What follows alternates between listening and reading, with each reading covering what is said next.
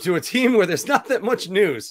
First things first, Anthony and I were talking about this the other day, Islander fans. And yes, we're trying to cover both teams equally as much, but you guys are good at keeping news out, and you only played one game this week.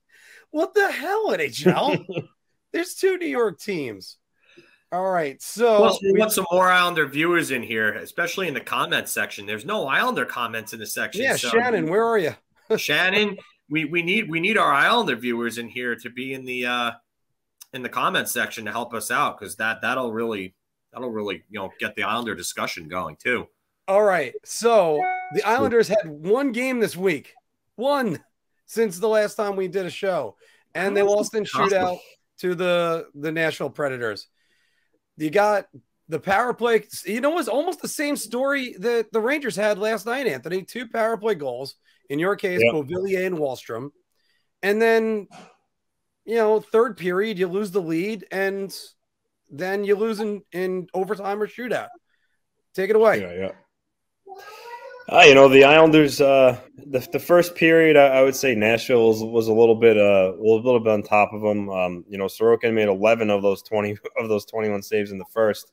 But then, the Islanders from there, they kind of really took the game away. And if it weren't for, a mishap by Chara in the third period that led to a kind of a lucky Predators deflection goal that tied the game, the Islanders probably get 2 points in that game.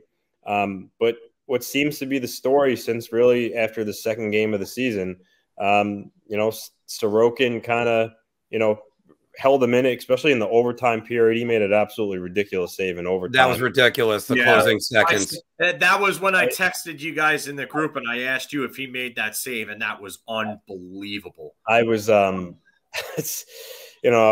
guess I shouldn't be shocked anymore, because like the way he goes into the splits and how agile he is, it's becoming more of a reoccurring theme. But they should have won that game. I mean, they really dominated the third period.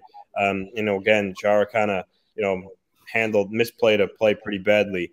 But that's hockey. Sometimes one play can lead to results how a game ends. But fortunately, Forsberg put on a fantastic move in the shootout. He's one of, nothing you could really do about that. You got to tip your hat to a creative player when they make a move like that to score.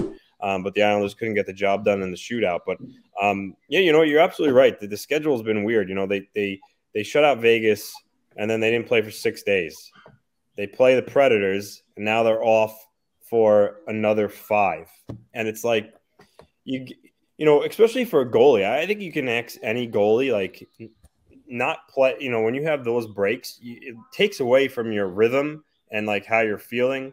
Sorokin was coming off 2 shutouts, and then he doesn't play for six games. I mean, this goes for the whole roster, but I think this type of break affects the goalies most, because goalies like to get into a rhythm when they play. They like to feel the puck.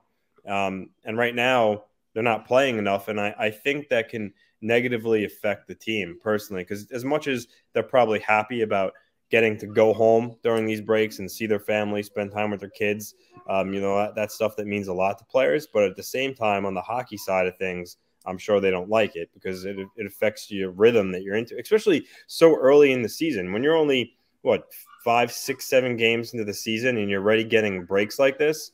It's harder. It's not like they've played 55 games already and they had a break for 10 days or so.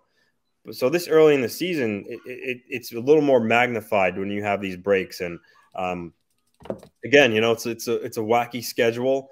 And as I said before, I think a lot of it has to do with a 13-game road trip. They figure if you leave these guys on the road for that whole duration, 13 games, you're talking a little over a month without seeing your family, without seeing your kids and stuff. So I guess they felt that, at least let them have some time off, so in between they could fly home and actually be at home and then go back out on the road. But yeah, I think it's a hard thing, and I think it affects them negatively again for that whole rhythm aspect. You're playing one game, then you're off again. So, but thankfully after this game against Montreal, it goes back into a more rhythm schedule from here on out, every other day, every 2 days. And then obviously the road trip ends and they're at home. So, yeah, tough little thing they got to kind of battle through right now. But what's not lost in it is that they're 3-0-2 since those first 2 games.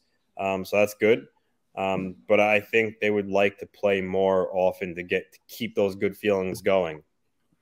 Well, just before I give it over to Phil, I have to say, just everybody remember, when you're 43 or 44 years old, your life is basically over, right? So, Phil.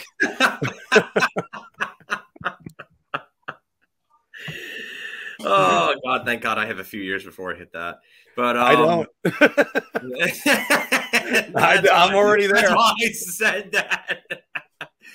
But, yeah, honestly, their start to this season beckons me 2 questions. One that I think I can answer right off the top of my head, and the other, which I'm going to defer to Anthony a little bit for, because I think he's probably seeing the same things that I am in this regard. But the first question is, the net's got to be Sorokin's now, right?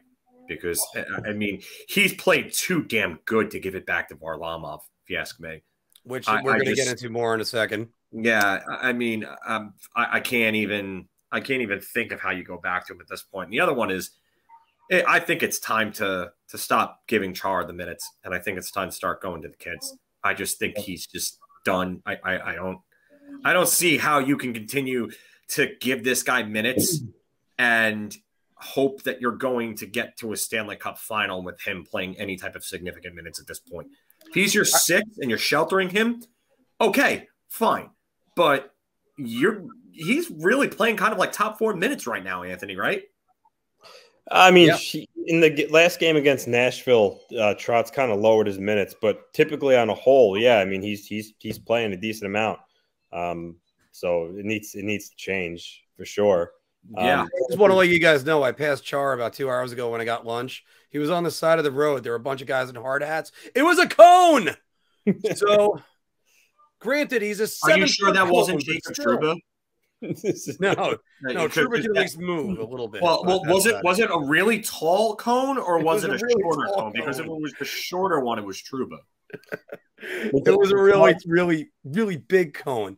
Before you go to answer Phil's first question about, it's got to be Sorokin going forward, the only thing I'll say is, when Varlamov came off IR, there's some speculation, is Sorokin going to start against Nashville? Because if he didn't and Varlamov played, but next time Sorokin could have started, which would have been tomorrow, that would have been like, 11, that would have been like 12 days in between starts, and you can't do that. And it's the same situation for tomorrow night. If Varlamov starts tomorrow, when they play again against Winnipeg on Saturday, that would be a whole week since Sorokin started. And again, you can't leave a guy, especially a goalie, 7 days in between games, especially when he's hot.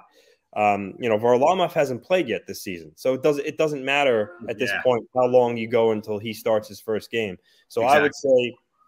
I would say Sorokin has to start tomorrow, and then from there, being that the schedule is going to get back to normal, then you can give Varlamov his first start on Saturday. But as for tomorrow, it's got to be Sorokin. You can't go that long in between starts. Well, unfortunately, Anthony answered this question for me, which was going to be, when should Trotz reinsert Varlamov? But it's okay. You're shortening the segment for us. No, that works. I do have to go back to this on this thing. If you actually took the 2 schedules, I think, and swapped them for the Rangers and the Islanders, it would have worked out a little bit better for both teams. Older teams, like you said, they want to be home. They want to be playing games. They don't want to be practicing.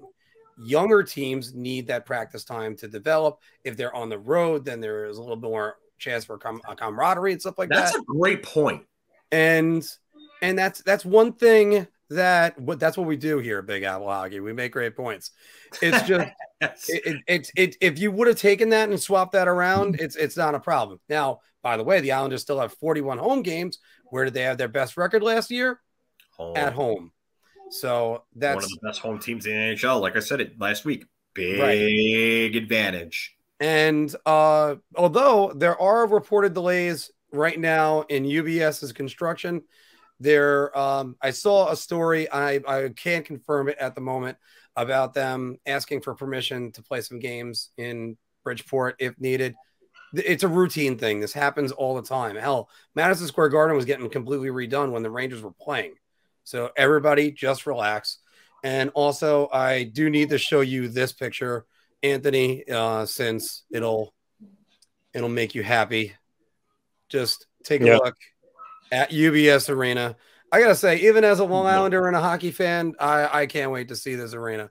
Yeah, and the Islanders actually have an actual arena instead of, I mean, it would just be nice. I like the fact that we're able to keep the Coliseum look, but everything just looks really, really good there. And you got to remember, the same guy that did Climate Pledge, Tim Leiweke, he also did UBS. So that arena is going to come out top notch.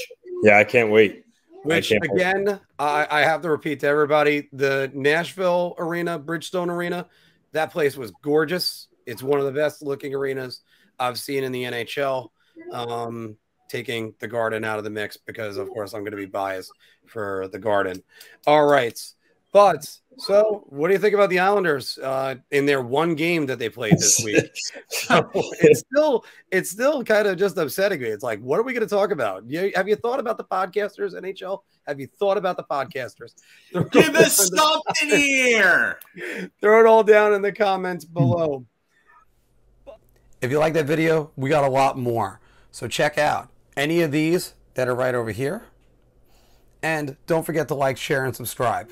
Your ideas are intriguing to me, and I wish to subscribe to your newsletter.